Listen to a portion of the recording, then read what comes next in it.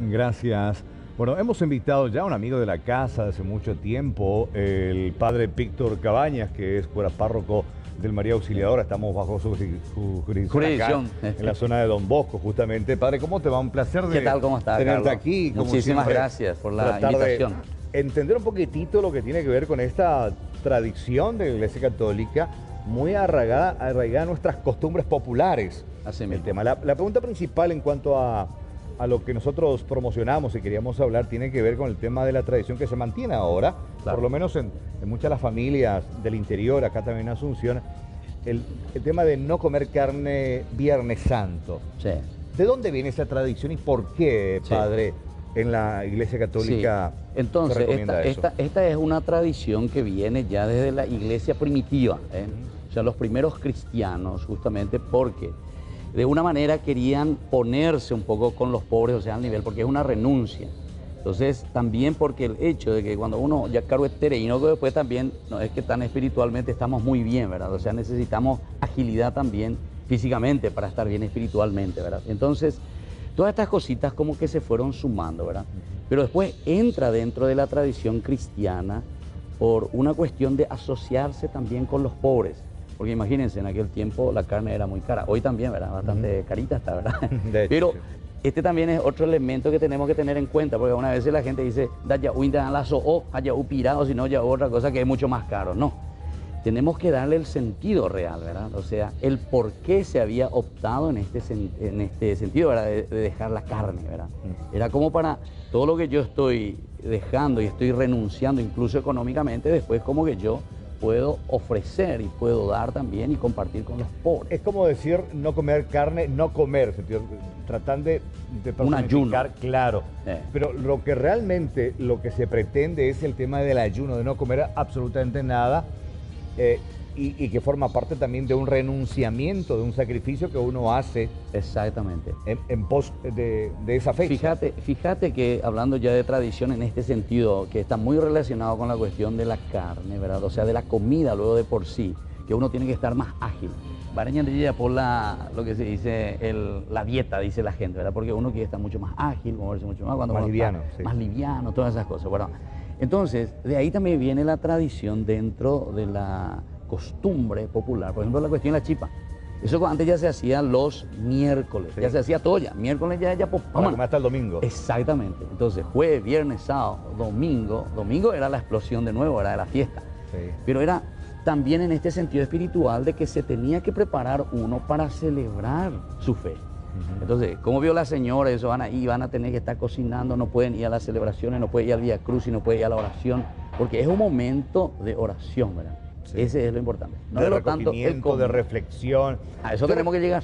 Claro, recuerdo y le comentaba fuera de cámara al padre, en la época que yo era niño, década de los Sí, 80, sí. finales de los 70, cuando íbamos al interior, la abuela decía, no puedes jugar fútbol, no puedes correr, ninguna actividad, no puedes pisar fuerte porque estás pisando la cabeza de Dios, Así de era, Jesús. así mismo. Así era la tradición Así popular, era, padre. yo también viví eso. Y mi abuela estaba ahí, doña Tendero de Reina. Sí. Bueno, nosotros queríamos jugar partido oje y la mitad. No, mijito, no. Pero cambió no, mucho no, también no. de un tiempo a esta parte, padre.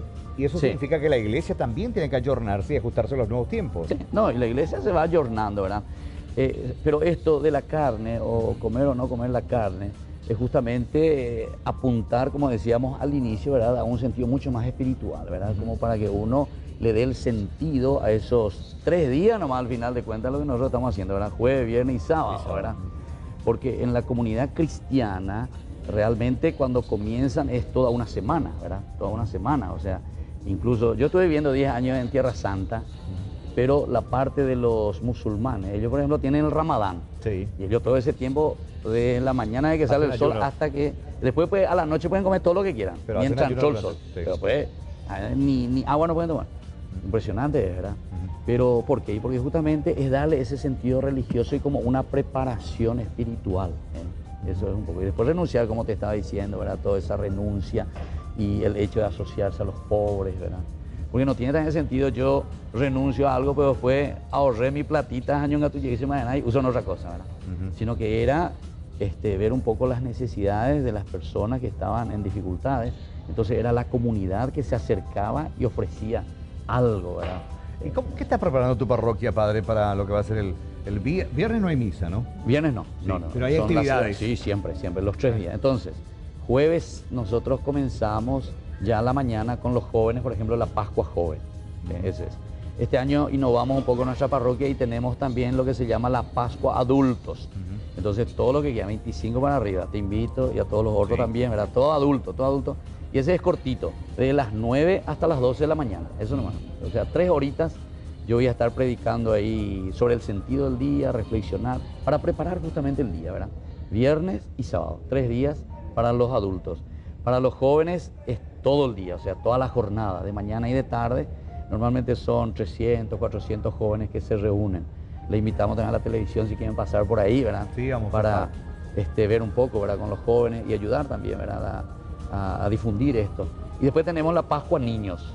La Pascua Niños se hace desde la tarde y son todos los chicos, vamos a hacer en el otro colegio porque tenemos varias capillas y colegios, entonces los unimos a todos. Entonces al final de cuentas va a ser como una Pascua familia, los papás, los jóvenes y los niños, ¿verdad? Y están todo el equipo muy bien organizado. Y la otra innovación que queremos hacer, por decir, digo así, innovación, tal vez en otros tiempos ya se hicieron, solamente resucitar un poco y entrar en lo tradicional nuestro, es para el Viernes Santo. El Viernes Santo queremos hacer la procesión de 17 cuadras. Porque antes pues, la gente iba y no va aquí nomás en el templo, nomás alrededor de nuestros cuadritos y fuera. No, pero anda ahí a cruz y yo le digo, vamos a caminar, vamos a salir por las calles. El Papa justamente nos pide también eso, ¿verdad? O sea, que volvamos un poco a resucitar algunos elementos muy importantes. Y bueno, este va a ser el primer año, yo soy la primera vez que estoy también como párroco, ¿verdad? 3 meses era moina, pero estoy entrando ahí con la gente, escuchando y veo que hay una buena recepción, ¿verdad? Parece que la gente quiere caminar. Qué gusto. Bueno, entonces el viernes a las 2:30, vamos a comenzar ahí, hasta el templo, desde la capilla María Auxiliadora hasta el templo María Auxiliadora. Claro, desde allá al centro hasta... Desde Candia es la calle, Candia, sí, que es hacia Itapunta. Varadero, toda esa zona. Y caminamos hasta Don Bosco. Así va a ser. Y mañana Pascua Joven. Y mañana Pascua Joven y Pascua Niños. Claudio, Pascua Adulto. Mañana Claudio François. Tempranito mañana podemos estar en vivo en la iglesia con ellos. Sí, Pascua Joven, con los chicos ahí para joven, niño y adulto. A los 3 luego. Gracias. Eso de los adultos sobre todo. A todos ustedes los adultos les espero. Sí. Un poquito de bendición a veces. Para aquellos que profesamos la religión católica. Así mismo. Un placer como siempre charlar contigo. Gracias. Sí, muy amable. Tu alumna está por París ahora. Yolanda. Voy a comentar que estuviste por acá. Saludos a Yolanda. Fue docente de Yolanda para el María Auxiliadora. Conoce muchos detalles de la adolescente Yolanda. Ya era así ella, sí, Marete, ella era. Hacíamos la revista Onda Joven en aquel tiempo, era del equipo. Mira. Ya quería luego con la comunicación. Y después comenzó con Mina, recuerdo. Me dijo, me iba a ir ahí. ¿Será que puedo o no puedo con Mina? Porque Mina pues, era así. Ella con esa alumna de María Auxiliadora. Mina. Te joga tu jefe, aprende algo. Bueno, un gusto, padre. Mañana nos vemos. Bueno, muy bien. Pascua Joven. Muchas gracias. Hacemos una pausa.